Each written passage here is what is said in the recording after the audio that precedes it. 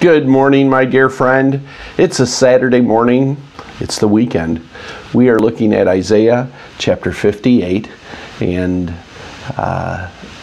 verse 6 says, "Is not this the fast that I choose, to loose the bonds of wickedness, to undo the straps of the yoke, to let the oppressed go free, and to break every yoke?"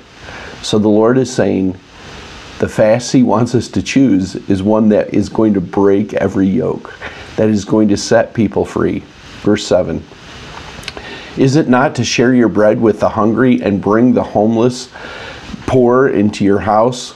When you see the naked, to cover him, and not to hide yourself from your own flesh?" In other words, to care for those who are around you.